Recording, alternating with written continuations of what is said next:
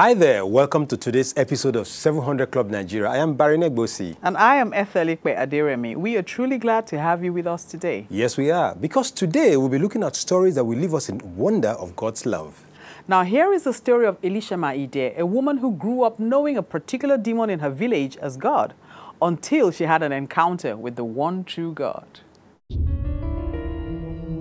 My mom dedicated all of our children to the marine deity. From after I signed the dotted line, I do, all hell broke loose. 2015 is a decisive year for our nation. Nigeria is hanging on a precipice, and if we do not get it right, God forbid our nation will not be doomed, in Jesus' name. Elishama Rosemary Ideh is an evangelist, a philanthropist, and a minister.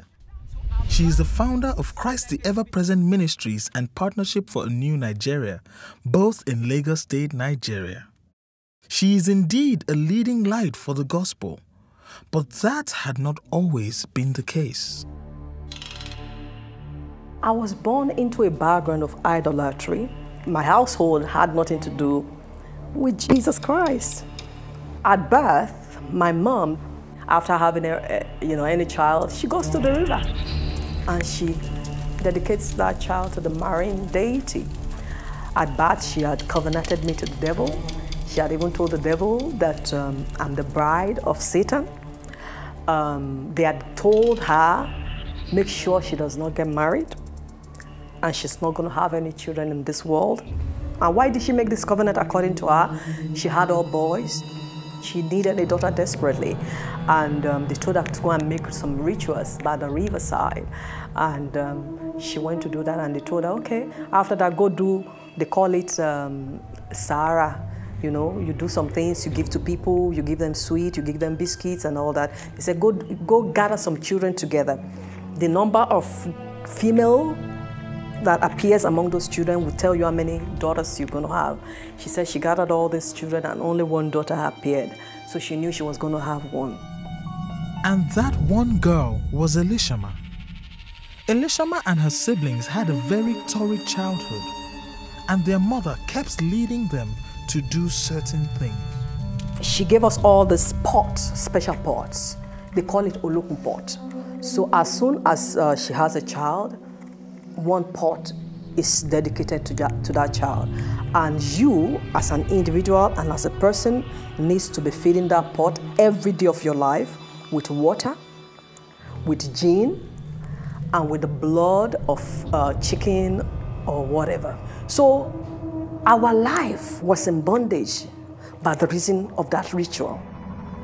Yet, the consequences were bearable until I got married.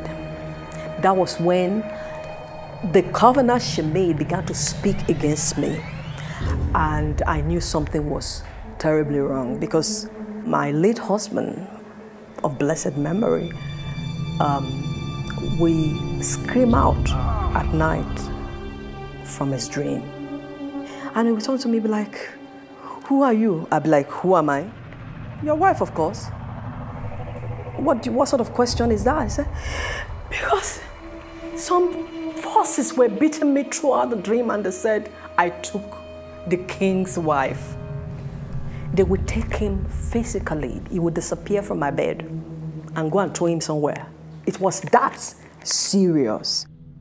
Elishama and her husband tried to get pregnant, and when the pregnancies came, there were always complications. The first pregnancy, I had our first child, but that child died like after 2 weeks of birth. And it was then that we knew the forces we were dealing with. And one day my husband was just pouring out his heart to a neighbor, across the street from where we were living, that this is what my wife is going through, this is what I'm going through. And the lady was like, all you guys need is Jesus. She took us to the Redeemed Christian Church of God, got us to meet Adeboye, who is very familiar with my story and my background, and he ministered Christ to us. We began to learn the heart of spiritual warfare, and learn the word, because I found out that you cannot fight the devil without the word. Elishama and her husband started fighting, praying with the word of God, and things began to change. Our lives, became changed. We became workers in church. And my life was just entrenched in the things of the Spirit. My husband and I, a couple of months down the line, I got pregnant again, and we had our first child, Vanessa. When I had her, precisely 21 days later, the enemy attempted again to try to come and take her. I was, Jesus help me, Jesus help me. They must not take my child. And immediately the Spirit of God told me, he said, they're not going to take her. Look at her. And as soon as I looked at the cot, I saw an invisible hand lifting her from the cot, took her to the ceiling and covered her up there. And that was a major one for me in that season of my life.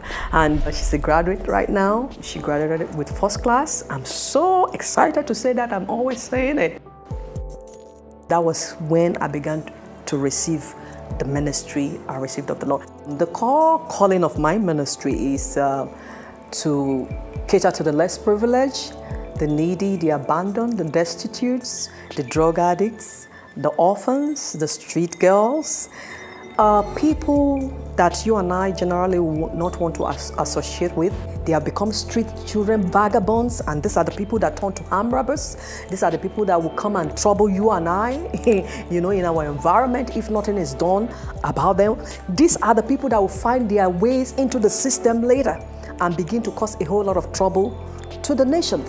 That began to stir up my spirit for a change to effect a social order, in that area. And that was how partnership for a new Nigeria was birthed. And from there, God has done many great things with Elishama. She says, at every level, the Lord gave victory. There is no doubt that demons are real. If you have made covenants with them or you play around with them, there definitely will be consequences. There will be terrible dreams and even physical attacks and suffering.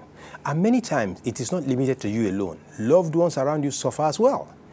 It could well be that you are in such a situation right now, so you understand very clearly what I'm talking about. But Jesus is by far greater than the devil and all his demons put together.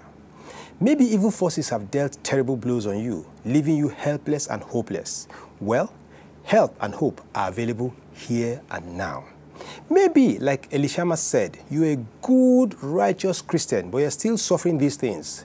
It is time to rise and appropriate the finished work of the Lord Jesus Christ. It is time to make sure you know the Word of God. It is time to have a personal walk with Jesus. And we are right here to help and support you.